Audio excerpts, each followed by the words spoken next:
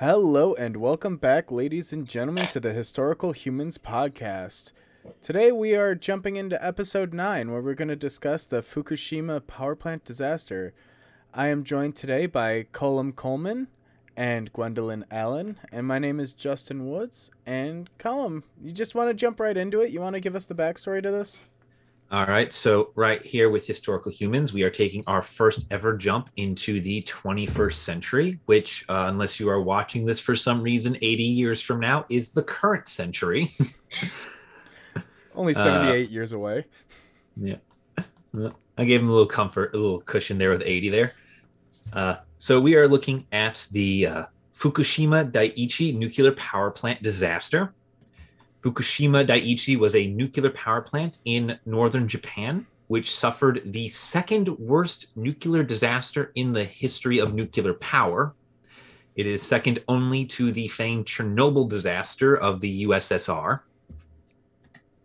Fukushima Daiichi was located in the Fukushima prefecture of northeastern Japan, about 60 miles south of a major city called Sendai. It was operated by TEPCO, the Tokyo Electric and Power Company. Excuse me there. And it was constructed between 1971 and 1979, but that's not the part that gets its lovely little mention here today. On March 11th, 2011, it suffered a power failure and went into meltdown. And so with that, I think we can jump into what it was, if you would like to. So on March 11th, 2011, tsunami waves were coming in and hitting the coast of Japan from the Great Sendai Great Tohoku earthquake damage plant. And it was a magnitude 9.0 earthquake, 130 kilometers or about 80 miles east of Sendai, and it caused a 15-meter high tsunami. And we use the metric system because metric is superior. And it damaged the plant's backup generators. We use the metric system because this happened in Japan, and Japan uses the metric system, and I'm tired of converting everything. Well, and the imperial system just doesn't make sense. And the thing about this earthquake or tsunami is that it was bigger and lasted longer than really anyone thought that you could have predicted. When looking at interviews and news coverage, they say that it was beyond hypothesis. So the walls that they had in place to, prevent damage and, have safety for tsunamis was never going to hold out. It was literally twice the amount that those barriers could prevent and hold, and it lasted a lot longer than people thought. So even if it could have held that water, it wouldn't have been able to sustain for that amount of time. So this disaster, a lot of people say, was kind of unavoidable because this intense tsunami happened and wouldn't have even been thought of to prepare for because of its magnitude. So what you're saying is the protection, the barriers that were in place would have been far surpassed by the tsunami regardless of how much they prepared for it? Yeah, I mean, there are definitely other things and mechanical failures that happened with the Fukushima incident. I think a little later on, we can talk about how the company was made aware of things and instead of fixing them, just fired the employee that brought it to their attention. Yes. It was very interesting, and like reading and hearing that through different news coverage, being like, yeah. And so when the employee went to the company and said, hey, this is a problem, they're like, all right, get rid of that information. And he's like, well, no, I'm gonna go to the government. And the government was like, okay, company, fix this. And they were like, cool, we'll fix it. Fired the employee. That's how they fixed it and addressed it. So there were definitely problems on that end in the way that they could have fixed some of the other mechanical things. But the barrier for the tsunami and how it affected the plant, they still would have needed to do other things. So that's something to keep in mind as we're talking about the damage that is done. Yeah. Yep. And that day, Japan learned that corporate corruption is something best left to America. Oh my gosh. Yeah. That sounds like something I would do if I was in charge of a power plant. Just like, oh, employee, yeah, you brought a problem. Yeah, you're fired. All right, now there's no more problem. Let's continue on with making money. Please stop acting out your Justin, background persona. Really having the ethics there. Okay, we're not going to get into the ethics debate. That's for a different. All right, so another thing to keep in mind in order to save us all from the horrors of Justin's morality, yes. With the destruction wrought on this plant is so a 9.0 earthquake. Just to give some comparison for the scale, that's the equivalent of detonating about 99 million tons of TNT. Just straight up detonating that 99 million tons of dynamite in a single spot.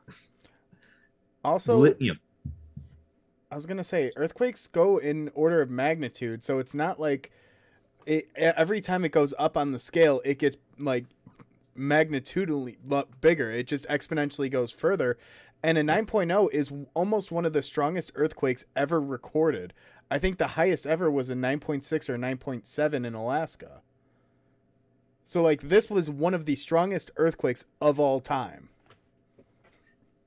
Yeah, it was intense. And like I said, back then, a lot of people would not have predicted it. Now we hear about, like, intense hurricanes and storms and earthquakes and whatnot. And we're like, yeah, the earth is trying to kill us. Move on. But, like, here, it just completely took everyone by surprise. Damn, nature, you scary. Yes. Very. Yeah, I do have the numbers here. So moving up by a magnitude of 1 on a Richter scale is to increase the explosive force of the earthquake by 31.6 times. That's very exponential. So to go from 1 to 2 is about the same as having 31 level 1 earthquakes attacking you at the same time. It is not fun. It is incredibly insane. So from talking about the level of power from the earthquake, I think we should circle back to the actual power plant and kind of go through some of the backstory. Like, this power plant consisted of 6 boiling water reactors, which is the same as about half of the nuclear reactors in the U.S. And yeah, it's about the same as about a third of the reactors. It's the same as a third of the reactors in the U.S., approximately 1/3. That's a 3 on the other end there. Poor vision got the best. It's a fairly common type of nuclear reactor. Which one of the fun facts I knew and I pulled up was that Illinois, the state that we are based out of, has the most nuclear reactors in the United States and has the largest nuclear generating capacity in the U.S. It has 11 reactors, and that generates 11.6 gigawatts of electricity. Just going to go ahead and knock on wood during this episode. We live in Illinois. Just gonna do that a couple times throughout this podcast. Yeah, but the standard blueprint, I can't speak, for this reactor is that it has these kind of boiling water reactors where they put in the rods to cool down, which is incredibly important. And we'll go into how the radiation seeped and everything. They generally have about 3 reactors operational at a time. And the 4th reactor is generally used for storage of spent rods that can no longer be used. And so how this reactor worked, just to give you guys a general idea of how it worked, is the water would be pumped into the reactor, which would then be heated to produce steam. This steam would be fed out through the top of the reactor via some pipes, and it would turn a fan. And this fan would produce electricity. And then the water would come down and condense and be reheated again by the nuclear rods to then produce more steam to spin the fan to make more power. It's a nice little circle. and it's about to become a circle of death.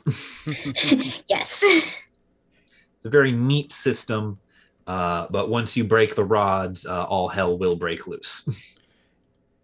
Yeah. And unfortunately, that tends to be the case with these systems, is they are perfectly efficient, and they're actually, believe it or not, one of the cleanest methods of electricity generation.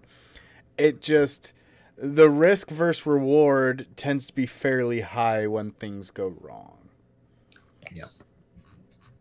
Like, having a plant that relies on irradiated water get flooded by a massive tsunami. Yeah. And one of the big things too is that, of course, a lot of these are electricity ran. They generate electricity. So a lot of the mechanisms are held through that. And so when a tsunami happens, generally you don't have power as most natural disasters. And this tsunami took out the plant's backup generators. And that is really important. Yeah, that's key, because the Fukushima power plant did manage to successfully turn itself off. They were not generating nuclear power at the time of the disaster. The tsunami came in, the warning system gave them about 10 minutes, I think, and they successfully turned off all 3 active nuclear reactors. The problem is, without the backup power, they couldn't exactly keep them off. Yeah. So the cooling system failed. And that is very important, because then the residual heat causes the fueling rods to partially melt down, which is not something you want to happen when you're dealing with the nuclear energy and materials. Yeah. Nuclear reactors are basically giant ovens, and if you do not cool them down, you will literally begin to melt the earth. Which is exactly what happened, because the melted rods bore holes through the bottom of reactors 1 and 2, which exposed nuclear materials in the cores. And it took them a few months to realize that the holes were even there. Yep. Just a little bit. Yeah, the massive flooding, and also the fact that the containment buildings for reactors 1 and 3 both detonated following the tsunami, made it very difficult to go looking for holes in the bottom of the reactors. Yes. This is a story of things going from bad to worse to somehow still worse. Yeah, and they exploded through hydrogen gas, which I think is, maybe not most people know, but hydrogen, very, very explosive. It's how you power the sun, everybody. It's also how you power the Hindenburg. Yeah, and I mean, the H-bomb, whatever. So, that explosion of hydrogen gas was not good at all, and they exploded within 2 days of each other. So, like, March 12th was reactor 1, and March 14th was reactor 3. Yep. So within 2 days, you had 2 big explosions in those buildings. Is not good at all. And then workers pumped seawater and boric acid into the cores to try to cool them to minimize damage. Yeah.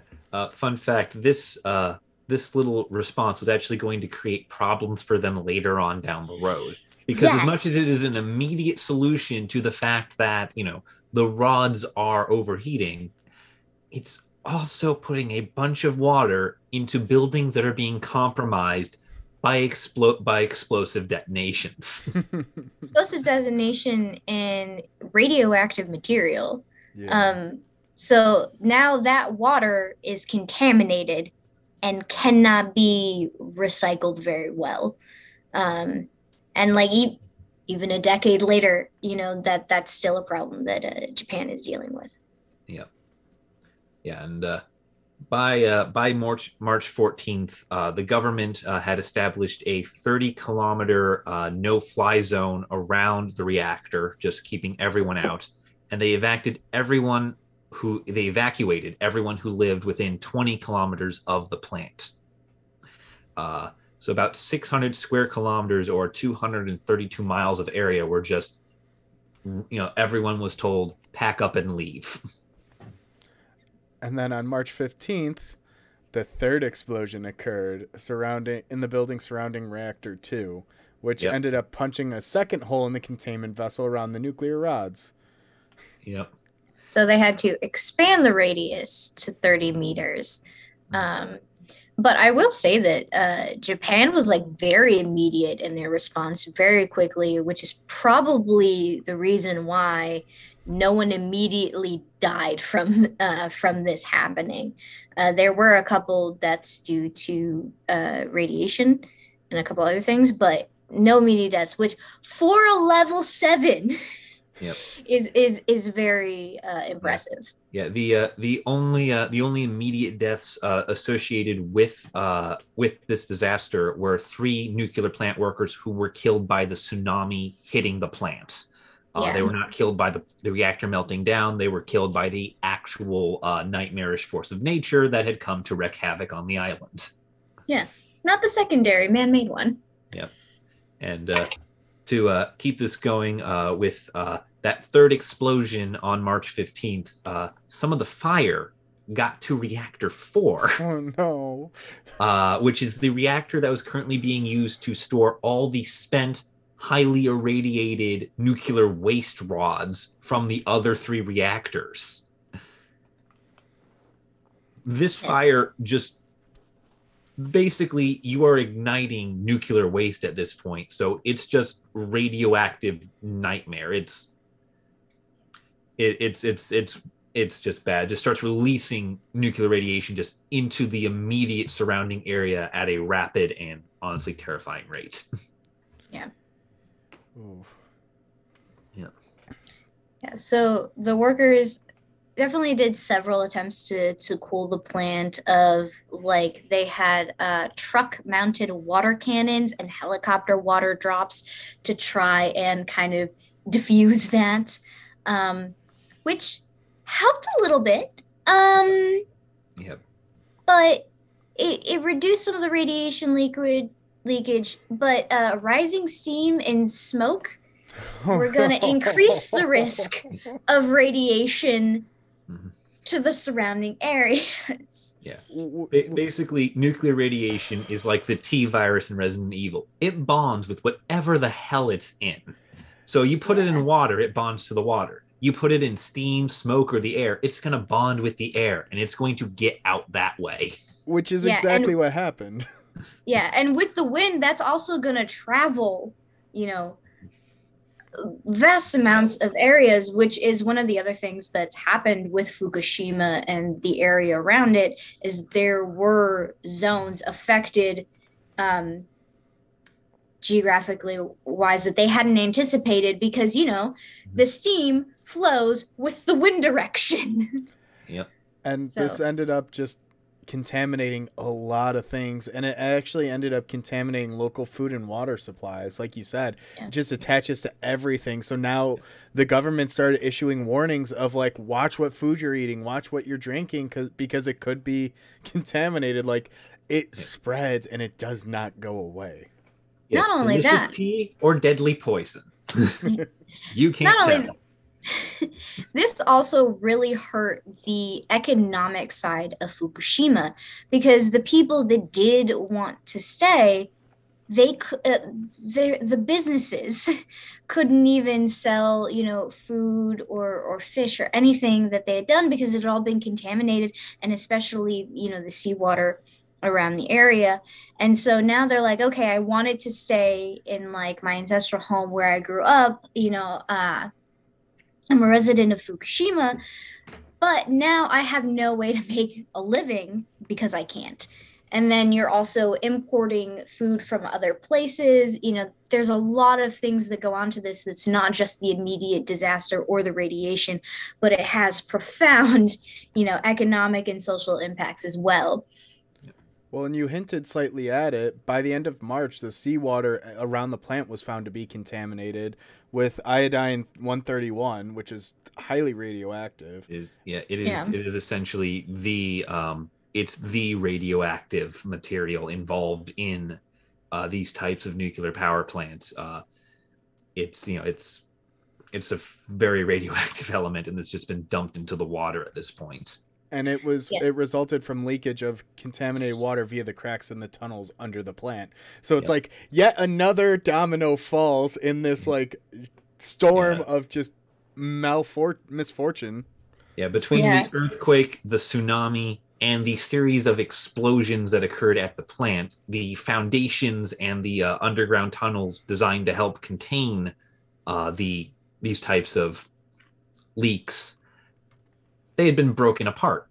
And the government had been dumping water onto radioactive materials into what is essentially a wicker basket, as it just now leaks out the bottom and proceeds to poison everything around it.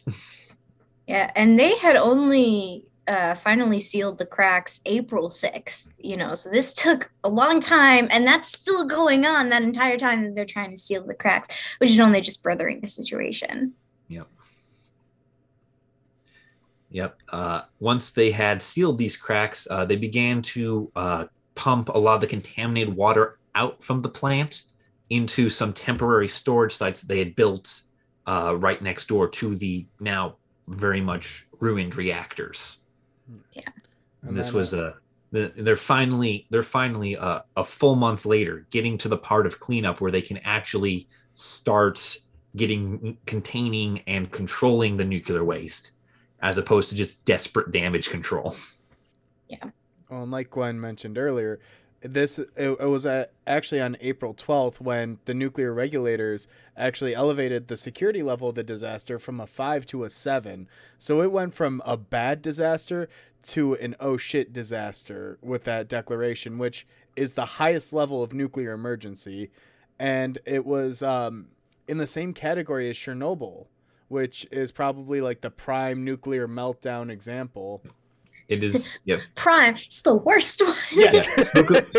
Fukushima is the only nuclear disaster besides Chernobyl to ever rate a 7.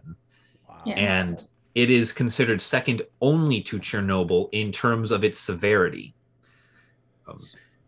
This is, of course, as assessed by the International Atomic Energy Agency, which is a watchdog group designed to monitor and help curtail incidents of nuclear reactor failure. So it was bad. Yes, very bad. But again, no immediate deaths, which is very, very good for a level 7 of being like the worst possible level. Yeah, it is. Yeah, it is definitely the lack of a death toll, especially an immediate death toll, that makes Fukushima less horrific than Chernobyl, because Fukushima did not result in major loss of life. Except, while that is a huge positive, there still were a lot of injuries that resulted because of it. Like from the meltdown explosions, there were 16 workers that were hospitalized, 3 more from radiation exposure, and God knows dozens more were exposed to high levels of radiation to begin with. Yeah. The Japanese government, however, has shown a commitment to taking care of a lot of these workers after the fact. In 2018, one of the workers did die after being exposed to the radiation. It took him 7 years to die.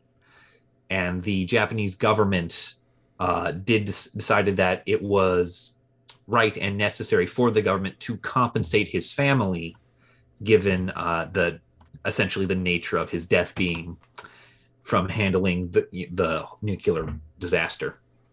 Yeah, well, the government itself and the company, in a lawsuit, I cannot remember the exact year. If you guys know, tell me, were actually found guilty for the Fukushima incident, for not handling certain things properly.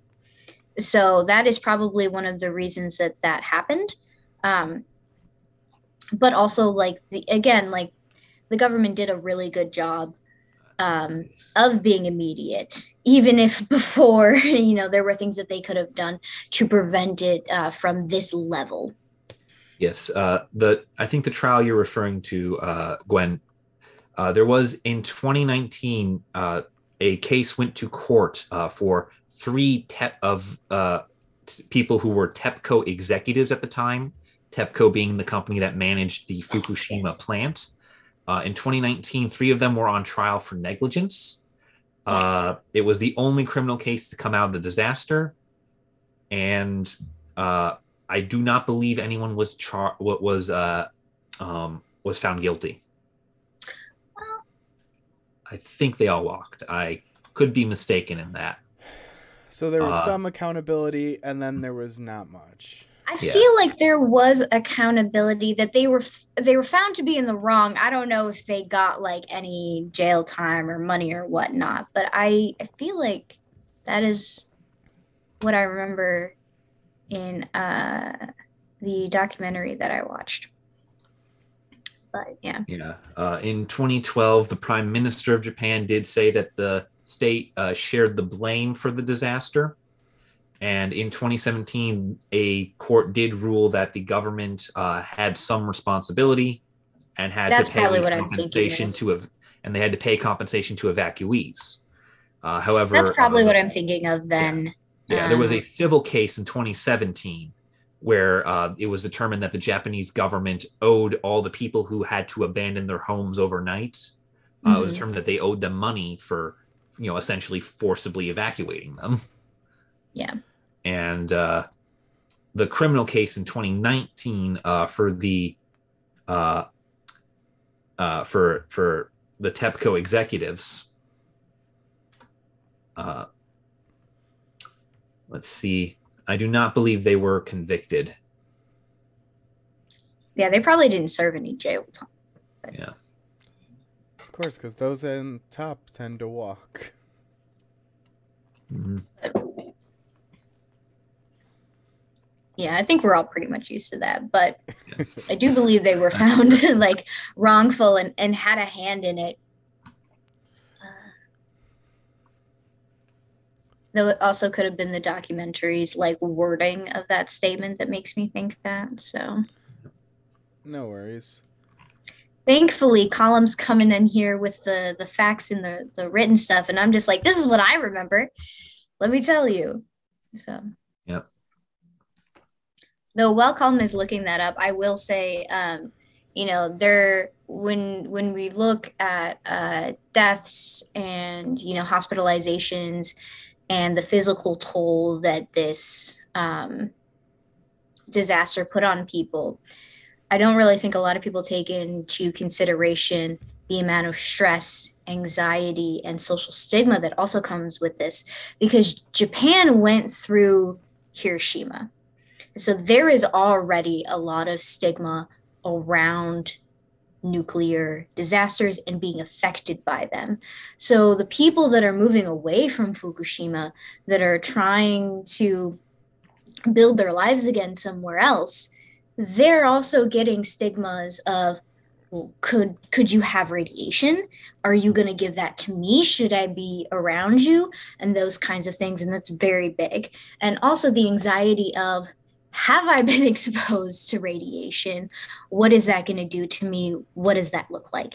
Even though in tracking it, because there were civil servants basically that did their own tracking of the nuclear, or I guess radiation levels, as well as the government ones that tracked it. And they said that, overall, good job going down and whatnot, but that's still a lot of anxiety that is going to take a heavy toll on it. And then there's also social stigmas and the anxiety around that that's also going to take a physical toll. Gwen, I do also think you're missing a slight section there of just the societal trauma that's associated with it, with the previous atomic detonations. Like, people have been through that and people experience that. And even though that had been 70 years prior by that point, it still has a toll on the people. And like the fact that this keeps, I don't want to say keeps happening, because there are different instances where the radiation was input, but still, like, that does have an effect on Yeah. society. Yeah, it is. It is. Yeah, 66 that is a years. social trauma as well. Yeah, it is 66 years from Hiroshima and Nagasaki to Fukushima. Mhm. So people who live through one, very good chance that they live to see the other. Yeah. And as for your question before, Gwen, I've dug through my bottomless barrel of facts. I've burrowed in very deep. And so the 2019 case against the 3 former TEPCO executives, they were found not guilty of negligence. This was then appealed to the U.S. Ninth Circuit Court via TEPCO's partner, General Electric, an American company, which and the Ninth Circuit Court of America in 2020 upheld the dismissal of charges against the executives with prejudice. Wow. Really? It upheld the charges. It upheld the not guilty verdict with prejudice. To those playing at home, I stand corrected. To those playing at home, with prejudice means the case can never be tried again.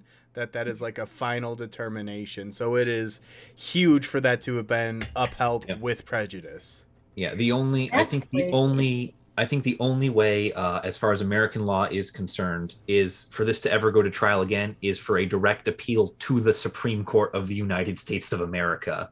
And even then, they might just dismiss it out of hand on account of it being already dismissed by a court of appeals with prejudice. Not to mention, for it to get to the Supreme Court, it'd have to go through all the circuit level appeals courts, appellate. It's not an easy step. There's a million layers of bureaucracy between it and there for it to get kicked up, all of which can just say it was dismissed with prejudice and completely ignore the case. Yes. I mean, the American justice system literally tries to make it incredibly difficult to do appeals, even though that's like the constitutional right. They're like, no, we'll just put every barrier in place. I stand corrected. Crazy. Yeah. So then, kind of shifting forward, mid-December 2011, Gwen, if you want to help me with the Prime Minister's name, because I do not speak Japanese, and I am really trying not to offend anyone. Yeah, so Prime Minister Noda Yoshihiko declared the facility stable, which followed a completion of a cold shutdown of the plant.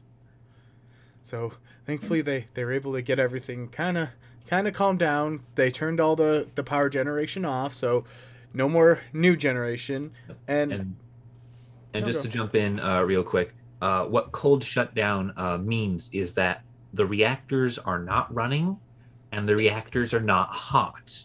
When the plant was successfully shut down immediately prior to the tsunami hit, the reactors were not running, but they were still very hot, which led to a lot of the overheating problems that created the explosions and the boreholes in the reactors themselves. Yeah. So the reactors are no longer hot and they're no longer running, which is what you need. Sorry about that, Justin. No, that's perfect. That gives context. Like, I think that's what helps us out too, as the three of us, is, we say something. If you have context, please feel free to jump in and add that, because what we know someone else may not know. I'm still crawling my way out of my bottomless barrel of facts, so I burrowed in very Sorry to throw you down there, Colum. I just wanted to be double checked. I'm out of words right now, so please carry the podcast on. I'm out of words. Gwen, why did you push Colum down the hole? Well, because I was like, hey, I remember this being said in the documentary, but you know me. They were probably referring to the civil case against the Japanese government, for compensation for evacuees, not the criminal case against the TEPCO executives. Yes. So I needed Colum to give context and double check me. Checks and balances, the good American way. Yeah, like you guys correcting me instantly, simultaneously, on numerous occasions. We have done that multiple occasions. We do this frequently off screen. Justin will say things and he'll get words wrong and we'll just yell at him. In unison, together, they both will just shun me. We have one We're voice. just showing our friendship and our love for knowledge and Violently. Yes. Exactly. Aggressively. Back on the topic of Fukushima. Yes. Um, Which the Fukushima disaster actually really changed the way Japan did their energy and relying on. So, like, when this was like a cold shutdown, uh, a lot of people did not want any more nuclear power plants in Japan, or they wanted a severe reduction from this. So that's also very interesting. Well, and that's yeah, a that- very Yeah, common that's- trend too now, not just in Japan but across the world. Is a lot of places are specifically leaning themselves off of nuclear power and nuclear power generation because of its risks. There's very strong arguments to be had about the safety for nuclear power. It's actually one of the safest. However, like I said, high risk, high reward. Like there tends to be pretty big fallout. So it's kind of a universal push. But yeah, in Japan, they stepped up their fervor in that argument of trying to make it worse. Yeah, and just to clarify, the high risk, high reward. Nuclear power isn't risky in the sense that it's liable that something is going to go wrong. Nuclear power is risky in the sense that in the event something does go wrong, we're all dead. Yes. And the big thing with Japan is when they're like, okay, we're going to lean off nuclear energy because of what happened with Fukushima. They leaned in to a lot of the coal and oil, which is not good for the environment. No. I believe now they're really going into more like solar and I think wind I think Japan to balance that out. I think Japan likes wind a lot because of the a lot of the terrain does have a nice ability to funnel wind for consistent use. Yeah, so they're trying to lean off that, gas and oil because they also don't want to be relying on foreign oil, which is why they took up nuclear power plants and why they had so many on the island. But yeah. And fun fact with Japan's opinions on nuclear power, they're actually shifting back in favor of it recently as a poll from March 2022. So just last month at the time of this recording, by the Japan Times, showed that 53% of the people believe that if you can safely turn Fukushima back on, you should, which is the first time since the disaster that a majority of people have been in favor of using nuclear power.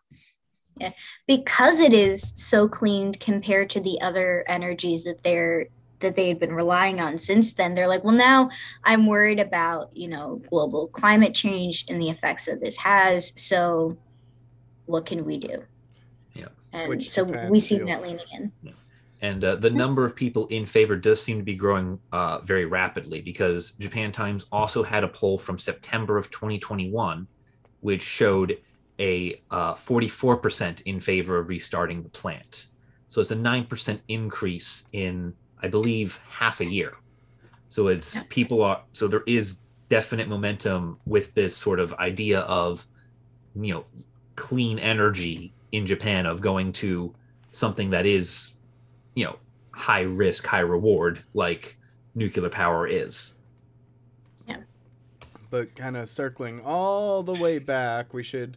Yeah, sorry, I kind of derailed that just a little bit. Let's go through the rest of the timeline here because we've only made it to December of 2011 in terms of dealing with this disaster. Which, after that, additional corridor of land was designated for evacuation in the months following the disaster, which this is because with it happening in the 21st century, there actually was a lot of study done with it and a lot of research done in the fallout patterns. So how that radiation actually affected, where it actually traveled. You can actually look up radiation maps of how it actually traveled. And this new area covers 207 square kilometers, or about 80 square miles of land. And radiation levels remained high for months in these evacuation zones.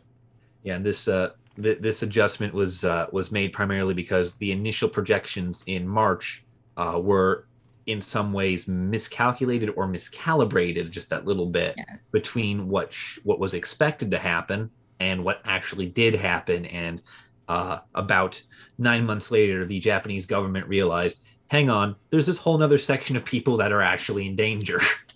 Yeah. We should probably save them. They're not liable to just leave their people to die at this point. But the thing That's that I the find beautiful thing about Japan is that there is a very like collective instead of individualistic mindset. So like you want to help your community and you want to help your nation, and that really leads to I think a lot of government policy in the way that they handle things. Yeah. I just think it's kind of nationalism in Japan has it's really done a lot of good throughout all of history. Okay, stop mocking my words. Nope. I am blocking that conversation off right here. We are not going to go down that route. If you want to see an episode about Japanese imperialism, be sure to leave a comment down below, and Colum can rant for hours on that. Don't worry, we will talk about Korea. Hideyoshi has some anyways, ideas. Coming full circle, is like that radiation zone that they established. It was kind of interesting to me because some towns that were just outside of that zone were deemed safe for habitation, like within 20 kilometers. So not a very big zone. And there it's like, yep, along this line, you are okay. On this side, you are not. You're okay to live right here, just adjacent to the border. Japan feels like the sort of place that you could take a paintbrush, draw a white line halfway through town, and people would actually respect that line. I think you got to go with ages there, but yeah, I mean, if they're like, if there's a reason the line has been put here. Like, all right, this side of the line is not radiated. That side is. Good luck, guys. But then the government also began to allow limited business activities in those areas of moderate business radiation. So like, you're okay to live here. Here's the white line, and you can work over here, but only so far. Yeah, it was a method for Japan to reclaim a lot of business assets that had been left behind in all the towns and cities that had to be evacuated because of this. It was, these areas are not safe to live in, but you can go in for a few hours and do work because this is 2011 and work from home and remote work is still not a thing. Thanks, COVID. Kind of a good thing, though. You said that in the thanks Obama meme, but like, I mean, honestly, though. We set Gwen off, guys. Here we go. It's going to be fun. Just a little bit. Poking out of my barrel. I want vengeance. Yeah. Though there are some really amazing stories of the people that did still go into Fukushima to still do things. I know I did mention one to Colum off screen. One of my favorites, the most prominent one, was a guy who actually stayed behind. And he stayed behind because he collected everyone's abandoned pets and would just take care of them. He said he was like mid-50s at the time or 60s and was just like, I've lived my life and the radiation won't affect me as much as it will a younger person. I'm going to take care of these pets for the rest of their years. Like, it's not their fault this happened. Yes. The Japanese cat man. I love that you talk about the cat man and my cat just decides that she's going to come up. It's like, I heard that you were talking about cats. And that the cat in question wasn't me. That's the key thing with the This cat is preposterous. There's a difference between being a cat and being catty, Colum. I think Colum was speaking for my cat there, not for himself, but sure. I had to make the jab. I had to. Yep. It's like, welcome to this week on Confusing Justin with Semantics. Next week we will have the semicolon. No, at least it's not the Oxford comma. Thank God it's not the Oxford comma. But in you watch Word Crimes again, Justin. Continuing on this timeline, as the derail train keeps derailing. We're on topic. We are on track. Also, we can never cover trains because of Justin's train analogies. Yes. Yeah. But by July of 2013, the evacuation orders were lifted in some areas, and in the 20-kilometer evacuation zone, Only in areas that have been characterized by the lower levels of radiation, though. Yeah. And so 2013, 2 years later, the But wait, disaster is there's over. more. Everything's fixed. We can finally relax. Hooray, Japan! You did it. You survived. In great infomercial style. But wait, there's more. Yeah, that's right. We don't get to end the video here because in August of 2013, just 1 month later, just 1 month after they start trying to repopulate the area, the second Fukushima disaster breaks out. Part 2. Yep. Yeah, Electric Boogaloo. Too fast, too Fukushima. Yeah. Remember how we said all that water they were dumping in was going to come back and bite them in the butt? And it kind of already did when it started leaking out of the broken shell of a building that was there. Well, now it gets to leak out again. Yep. Oh, no. Yeah. All the contaminated water that was used in the cooling operations began to be discharged into the landscape. About 330 tons of water was leaked. And for some reason, that is not the same as a nautical ton, TONNES, which was only 300 nautical tons. Why do we have the same name for things that are honestly, it's a different unit of measurement with the same name for the same thing? It was confusing me so much reading that. I was like, what is the difference? An N and an E, that's the difference. And I'm so confused. Let me put it this way. There's a mile and there's a nautical mile because the Navy has to have its own freaking version of everything. So there's a ton for weighing things, and then there's a ton for weighing water. And I'm so frustrated by this fact. It's like they heard the what is it, like riddle or a question or something? What's heavier, like a pound of feathers and a pound of bricks? Yeah, and they were like, oh, well, if we did that with tons, of course it'd be different because water is weighed differently. Nothing. Just makes me think of the God, what is it, Monty Python? Like, how much does a witch weigh? Yep. So this particular leak was the result of an open valve in what was a short barrier wall that was constructed around the water tanks. They had corralled the water into tanks, and they had built a little wall around it just in case the tanks broke. And one of the valves that was designed for pumping water in and out of these tanks in the short wall, it broke and was forced open. And all the water started coming out. So much water, in fact, that this was classified as a Class 3 nuclear disaster. God. And keep in mind, we are operating on a pseudo-Richter scale, but this one goes from 1 to 7. So we went from a 5 initially to a 7, and now we're back to a 3. Good job, guys. Separate But incidents. on the bright side, we're all odd numbers, you know? Very prime. Very prime. Yeah, Very we prime. are. Yeah, it seems we are in a rush to get where we are going and are just going for the big guns. Yeah. Yeah. So this was very bad. This was very bad. There wasn't a lot they could do once the water was out. They did manage to stop the leak fairly quickly, but by that point, the water was just in the land, in the sea. It was just there. There was no fixing it. But on the plus side, by March 2017, all the evacuation orders had been lifted. The only exception is in the difficult to return zone, which, as the name may imply, it'd be a little more difficult to return to. It's 143 square miles or 371 square kilometers of territory just immediately around the Fukushima Daiichi nuclear reactor. That is just the ground zero of this pseudo-atomic bomb that went off.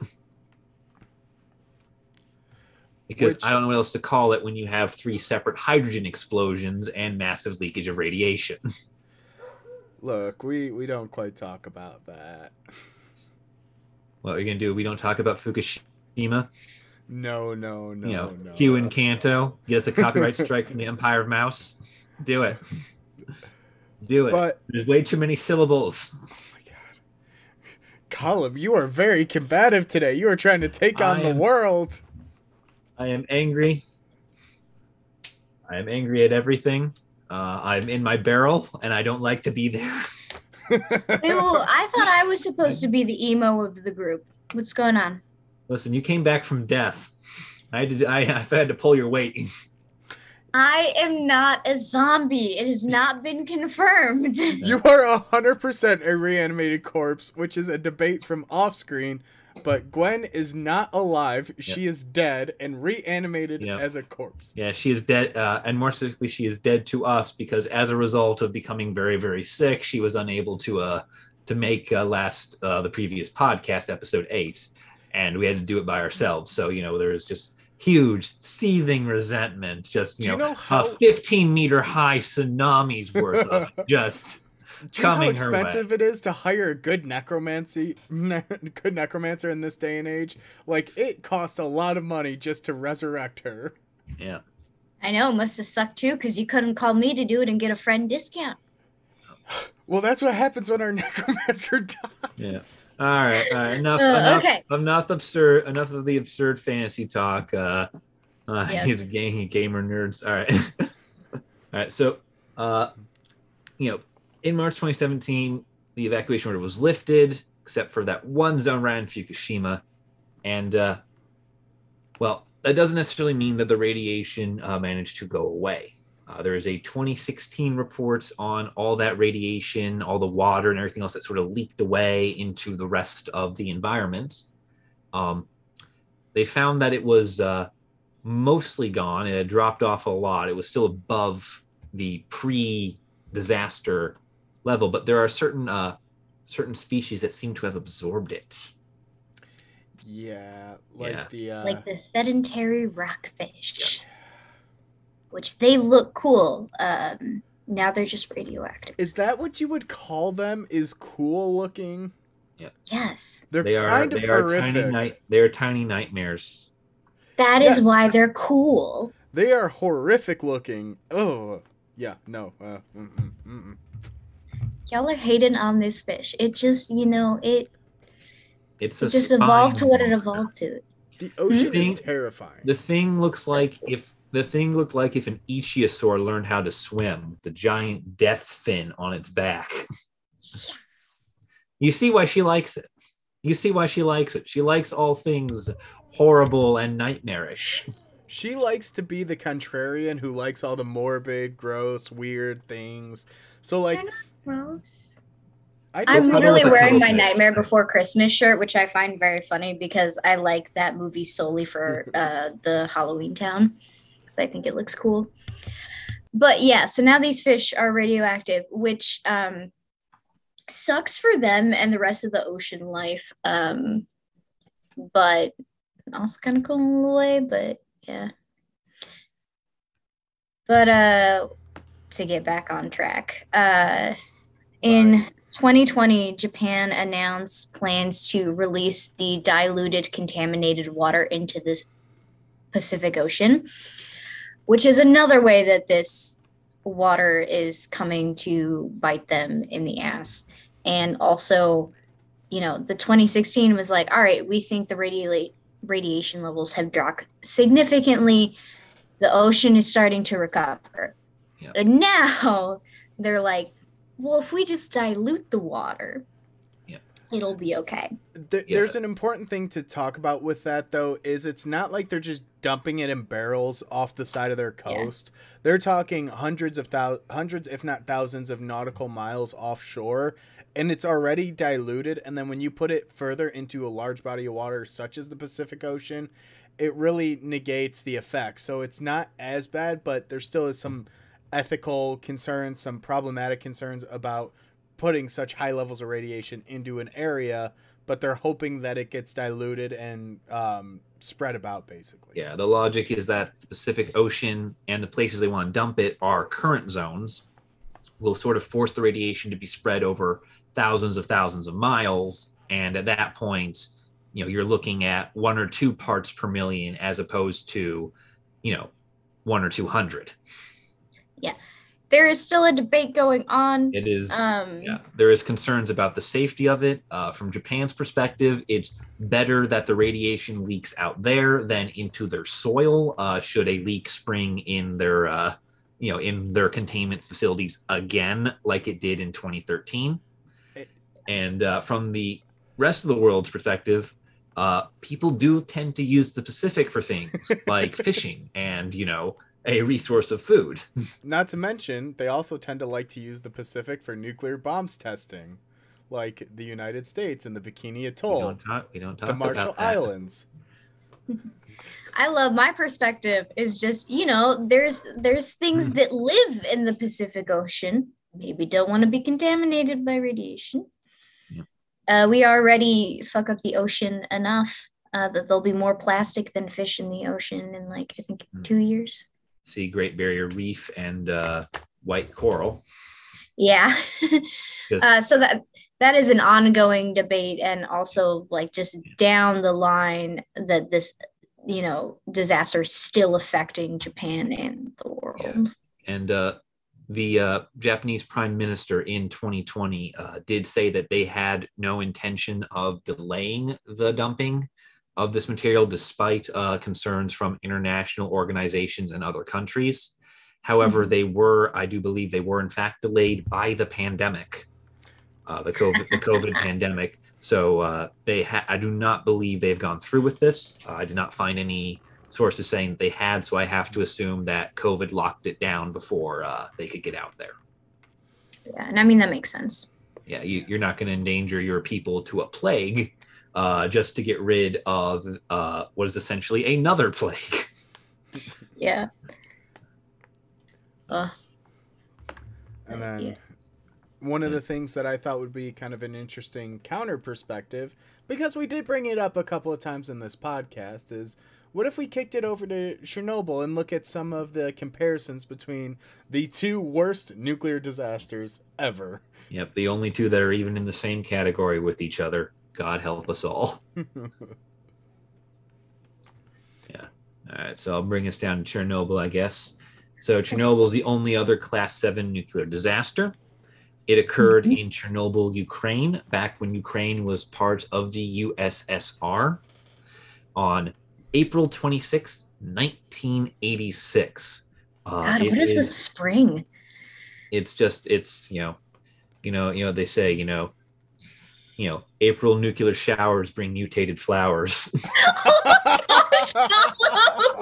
On the spot right there. That was not scripted. Poetry. If you made that it is this far, please comment that down below to let us know you made it here. Yep. Oh my God. And I was going to talk about how, even now, March and April, we have, Chernobyl back in the news because of the Russian and Ukraine war and them not handling Chernobyl properly. Again? For them, we mean Russia. The Russians By them, I mean Russia. Yeah, Russia not handling the taking over of Chernobyl properly. The Russian troops have not taken the nuclear warnings and no entry zones around Chernobyl very seriously. So it's funny. They didn't even tell their soldiers that they were going into Chernobyl.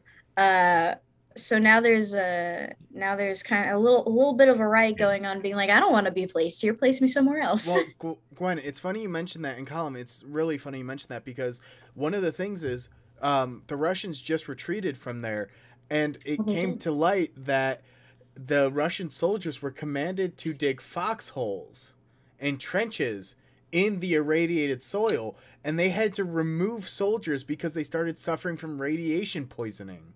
Oh, I knew they started. So I didn't know it was because of the foxholes, though. Yeah, because they were digging in the irradiated soil in the exclusion zone where they tell you not to go. Yeah. Listen, I know Russia's been incompetent in this war they started, but I didn't know it was to that level. Yeah, and to bring us out of modern politics, before sorry. we get completely attacked by any Russian segmented viewers, glory to Ukraine, long may it rain. So the reactor at Chernobyl on April 26, 1986 was an RBMK reactor, which is a Russian for high power channel reactor. It's a Soviet model of nuclear power, which, unlike Fukushima, which used water for power generated, this one actually used, I believe, this one actually used stone. I can't remember if it said granite or graphite. I think it was graphite.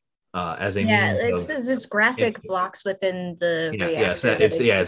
It uses graphite as a insulator.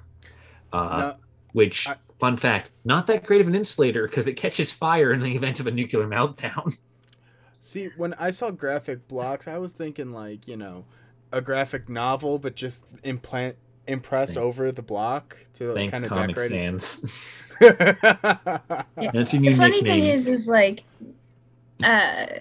in my art classes, we have used graphite, and everyone's like, "Be careful! It's very flammable." So, fun fact about modern light bulbs is the initial filament that they used was graphite because when you put a high-powered electric current through it, it would actually start glowing. Yep. And so, the graphite blocks were essentially performing the same function as the water of, you heat them up, you get power off of it. Yeah. And it was supposed to be insular because it's, made of stone. What's going to melt stone? On April 26, the number 4 nuclear reactor went into meltdown during a low power test as a result of a power surge that went through the power plant because during this test, the workers ignored basic safety measures and safety protocols to run this test. And when the power surge went through, it essentially hypercharged the reactor for all of a second when it was supposed to be off. And that's something you very much do not want to do to a nuclear reactor.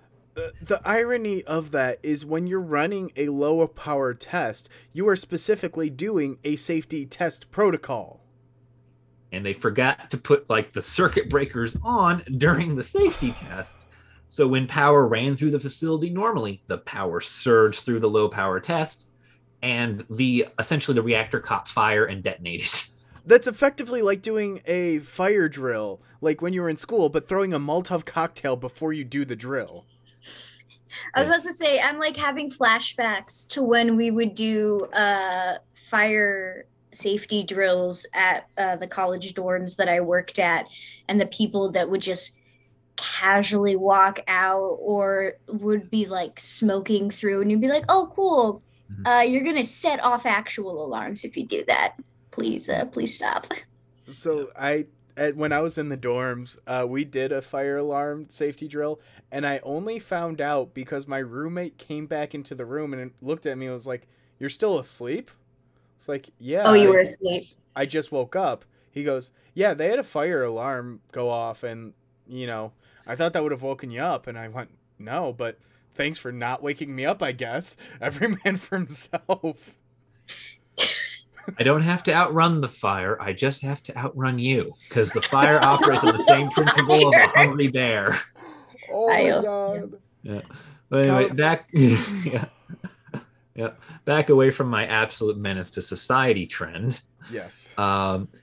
Speaking of safety measures and ignoring them, fun fact about these high-powered channel reactors is in the 80s, they did not have safety containment buildings like Fukushima did. So those buildings around the reactors, the ones that filled with hydrogen and detonated, those were containment facilities around the reactors at Fukushima. Chernobyl did not have that, which meant that when the fire broke out and the reactor melted down and exploded, there was absolutely nothing between the radioactive core and all its radiation and the rest of the planet. Well, it's nice to know that Fukushima learned from Chernobyl. Yep. And that we can now learn from Fukushima. Yep. There's a couple of really, really interesting documentaries talking about those emergency workers who went into the highly radioactive area and the fact that they did what they did, and inevitably they sacrificed themselves. I mean, there were 28 firefighters and emergency workers who died of radiation sickness over the next 3 months. But like they went in, they secured the site, and they prevented additional radiation from seeping out. So like they were, I don't want to say heroes because of the situation that surrounded the accident, but they went in. Heroism in their actions. They acted as heroes. The situation doesn't matter how the situation started. These firefighters and emergency responders, they did not cause this problem, but they responded to it heroically. You can call them heroes, Justin. Yes. Okay, thank you for clarifying. I know they speak with a vaguely Russian accent, and it's very hard to think positively of that in America, but please. I am not a Russophobe. But yes, thank you. You clarified that in a way that I was intending to say, but I do not word very well today, and you are like on a trend. So I'm going to stop Justin's wording for a minute. So you may recall Fukushima lost one worker to radiation poisoning over 7 years. Chernobyl lost 28 in 3 months, precisely because of the lack of outer containment between the melting core and the emergency responders and the rest of the world. Like, this right here is the reason why Chernobyl is considered worse than Fukushima, even though they're both category 7s, because Chernobyl actively started killing a lot of people very quickly. And it's actually kind of horrifying to talk about. Which we didn't even mention the 2 workers that died instantly because of the explosions. Yep. Oh, yeah. So like an instant 2 plus 28, so you had 30 within the first 3 months. Yep. And Fukushima's death toll at 7 years is at 4. 3 from the tsunami, 1 from the radiation. So it's actually interesting too about the Chernobyl incident was because the only reason the western part of the world found out about it was actually due to camera processing. When you developed film, they would get these anomalies in the film development process, and they could actually tell that it's due to an increase in radiation in the atmosphere. Yep. Is that how they were able to like track like the radiation, like is like go all the way to like Sweden, right? Well, Sweden, one of the first reasons why we found out about Chernobyl having any sort of issues was the radiation was so widespread. It went all the way from Ukraine to Sweden, and a Swedish atmosphere monitoring station detected that the air coming into Sweden from the south was heavily irradiated. And so Sweden essentially sounded an alarm and started trying to get the USSR on the phone going, "You're south of us. Why is all the air coming up on the wind currents radioactive?" Yeah, oh my gosh. The fallout went from Ukraine to Sweden. Yeah, and so that's actually how the West found out was Swedish nuclear plant engineers noticed the high levels of radiation.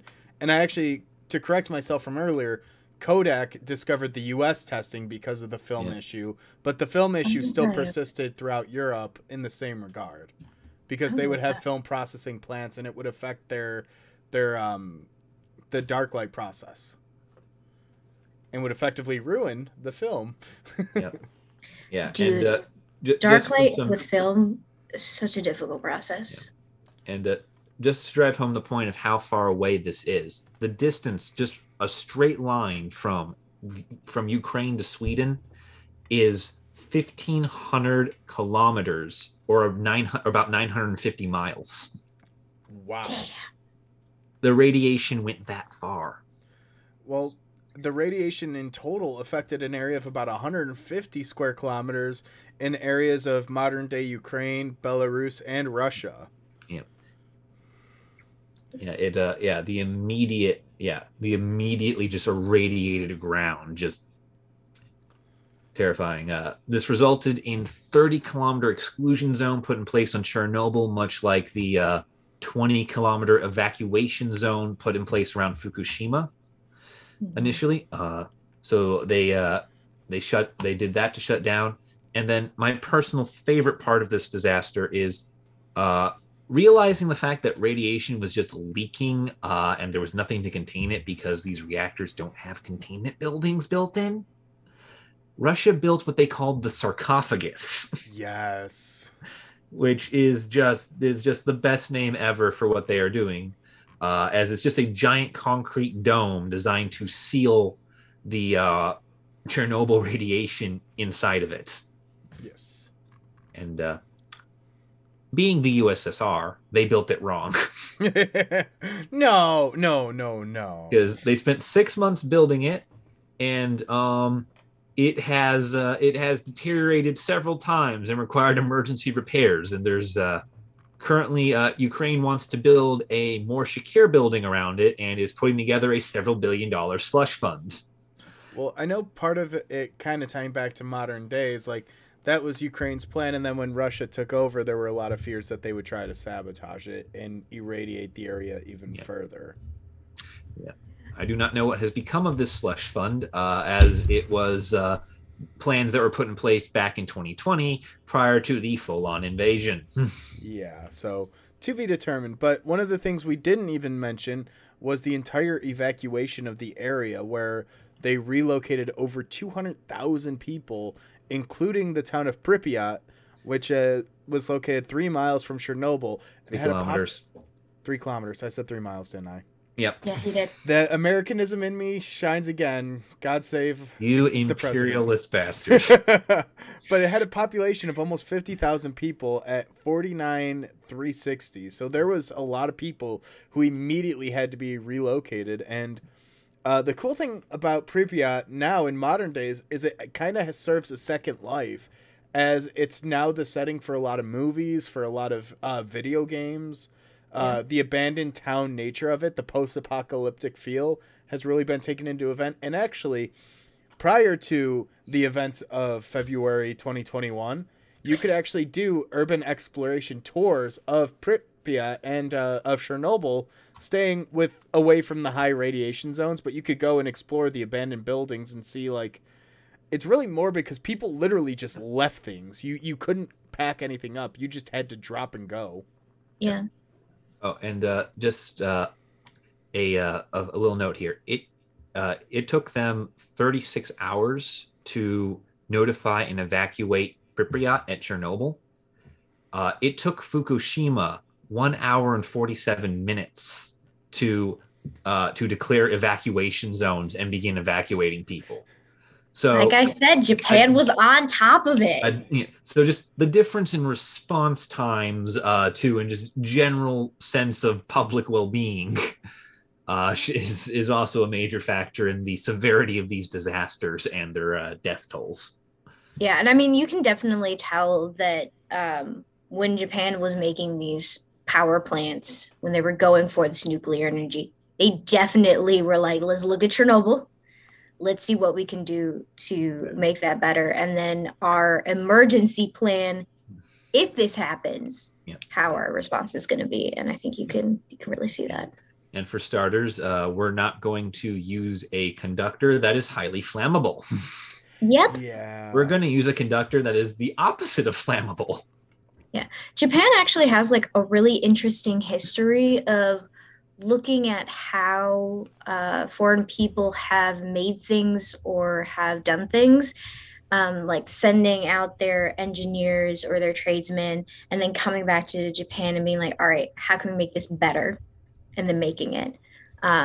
There's a really interesting like rabbit hole to go down during like industrial revolutions and different kind of mechanisms. And I think you can see that there. I mean, it is also one that a lot of other plants use. Like we said, about like 1/3 of US plants are built like how they were in Fukushima. So have the Fukushima, or have the general principle of the design of Fukushima. Yeah. Because it is, these reactor types, unfortunately, don't refer to the exact models. They just refer to the method of generating power. Yeah. I don't want to like single out and be like, this is just like what it does. But interesting parallels that you can see. So here's the hoping that most modern active nuclear power plants are more advanced than models constructed during the 1970s. Well, what? No. Here's the hoping. hope, but if you look at some interesting news coverages on nuclear power plants through the decades, you're going to see a lot of similar explanations and sentences. So, like Justin said, Illinois is one of the largest producers of nuclear power in the United States. So, just gonna knock on wood again. So, here's to hoping that the safety measures have advanced.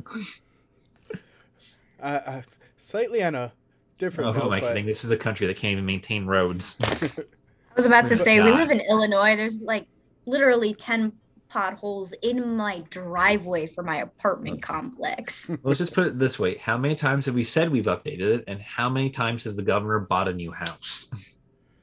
There you go. Colum. But Gwen, there's actually a place that I'm aware of, not too far from where you're at, that we could go swimming in a nuclear